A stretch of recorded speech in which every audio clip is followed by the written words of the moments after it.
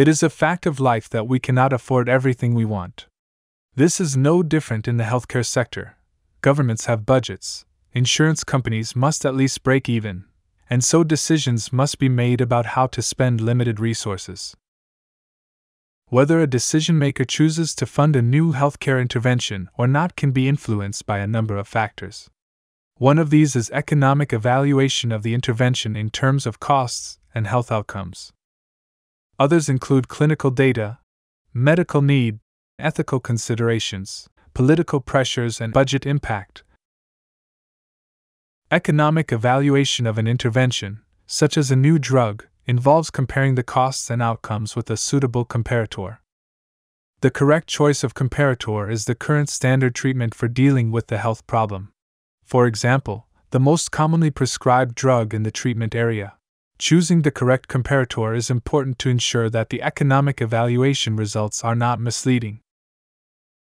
Analysis of the additional costs and outcomes of an intervention over standard treatment is a key concept in economic evaluation. It is known as incremental analysis. This helps to inform the question: should the new intervention replace standard treatment? In some cases, the answer is clear. If a new intervention improves health outcomes at reduced cost, its benefits are obvious. And if it worsens outcomes and increases costs, using it would be irrational.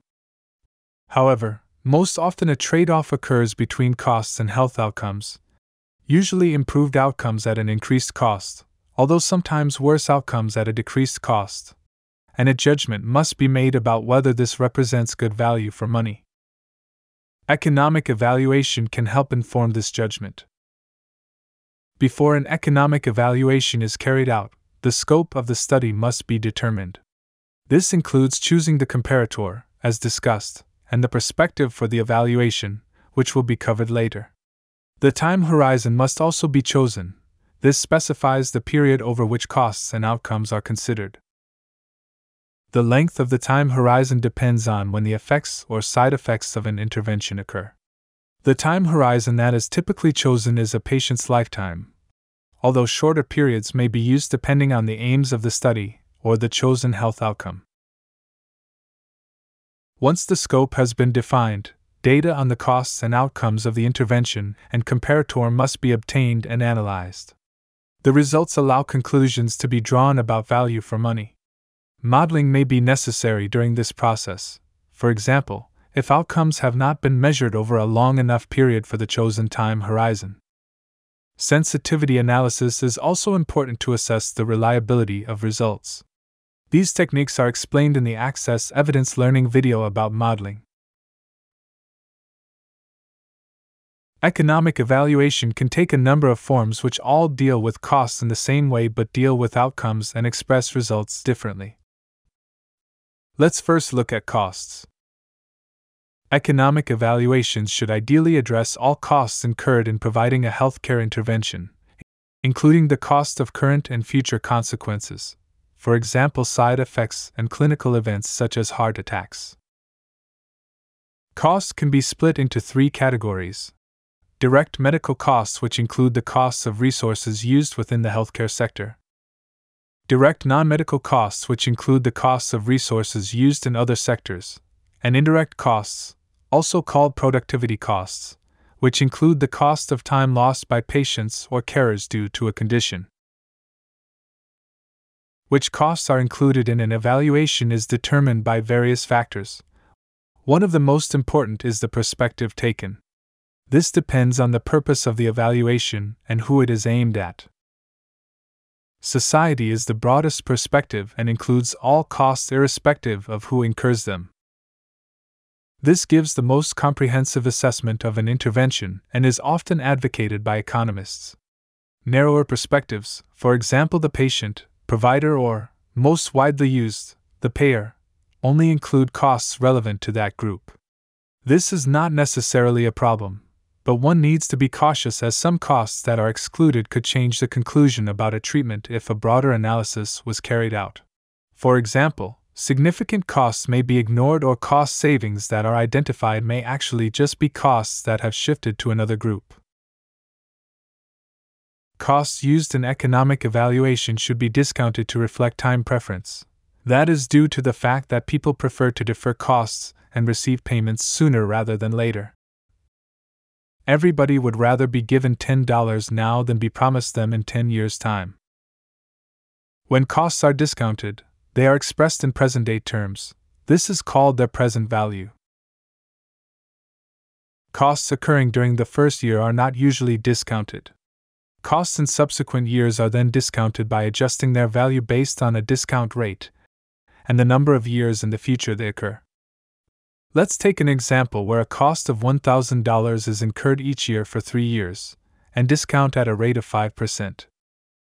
The first year cost is left undiscounted and costs occurring in years 2 and 3 are discounted using the formula.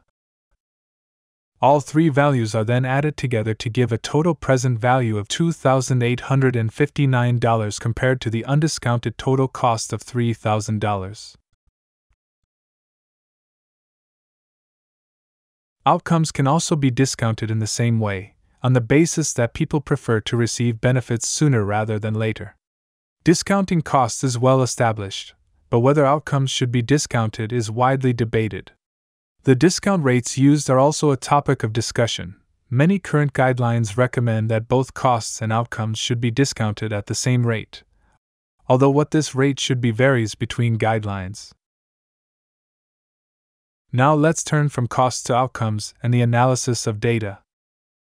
Broadly speaking, economic evaluations either measure health outcomes in monetary terms or in non-monetary terms. In cost-benefit analysis, both costs and outcomes are valued in monetary terms. This can be achieved in a number of ways. For example, by conducting a study to measure people's willingness to pay for the described outcomes. The analysis results are usually expressed as the net benefit, which is the incremental outcomes minus the incremental costs. A positive net benefit means that an intervention is worth adopting. In other words, the benefits of the intervention exceed the costs. However, a negative net benefit means that the intervention may not be worth adopting, as costs exceed benefits, although other factors may play a larger role in the decision. Cost-benefit analysis has a strong underpinning in economic theory, and so, it is preferred by some economists. Also, because outcomes are always expressed in the same units, comparisons can be made between alternatives with multiple and different outcomes. Additionally, the willingness to pay approach is a broad concept that can take into account the delivery process of the intervention, such as administration, technique, and location, as well as health outcomes. It also reflects the fact that society may be more willing to pay for certain treatments, such as those for cancer. The main disadvantage of the cost-benefit approach is that it is methodologically difficult to measure individuals' true willingness to pay. Alternative approaches use clinical measures of outcome. Cost-consequence analysis essentially involves a descriptive listing of all the costs and outcomes of one or more interventions. This means the decision-maker must synthesize or integrate the information themselves, but it may be useful if it is unclear which health outcome they consider important. Cost minimization analysis may be used when the interventions being compared have equivalent health outcomes.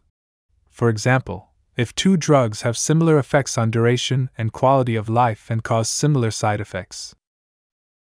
The results of the analysis are simply the total costs of each intervention, and it is only necessary to choose the least costly option. Because it involves only cost comparison, cost minimization analysis is intuitive and easy to understand. However, since equivalent outcomes occur fairly infrequently, applications of this type of analysis are limited.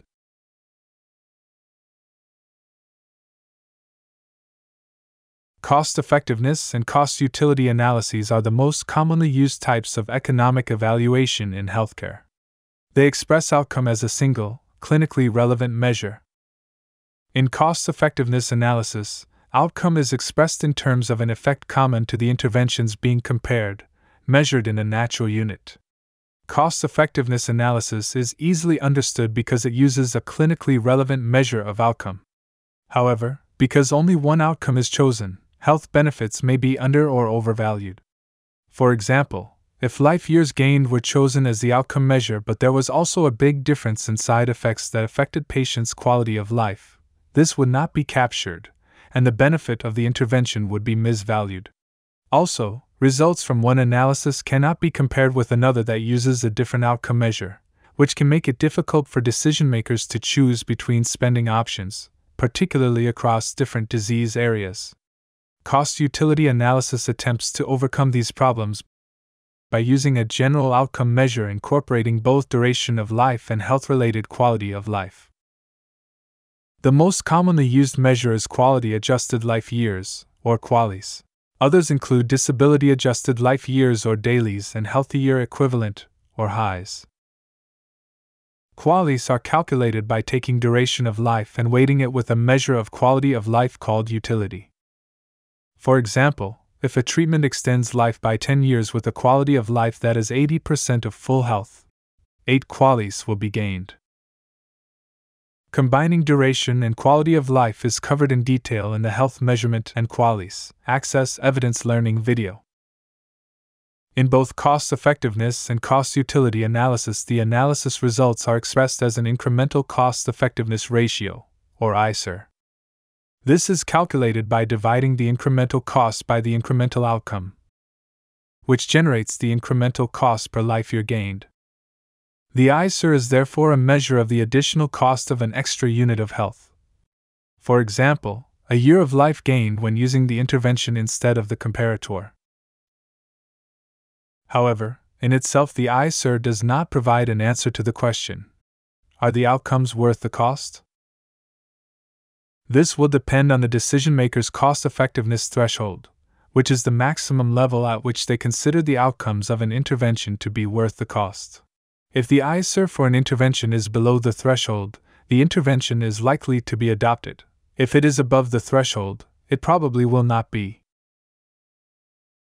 Cost-effectiveness thresholds should reflect society's willingness to pay for health improvements. However, while this is an area of increasing interest to researchers, there is no evidence as to what different societies are in fact willing to pay.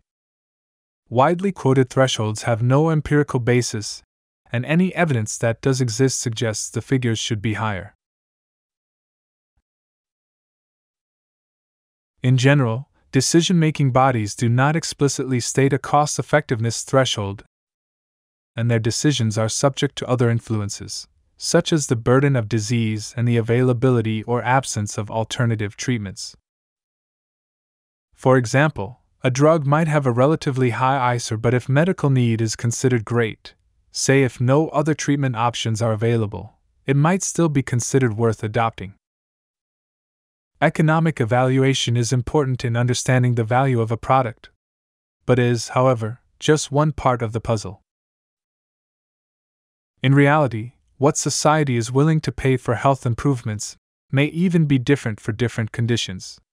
For example, there has been discussion in the Netherlands about having a range of cost-effectiveness thresholds that increase as burden of disease increases.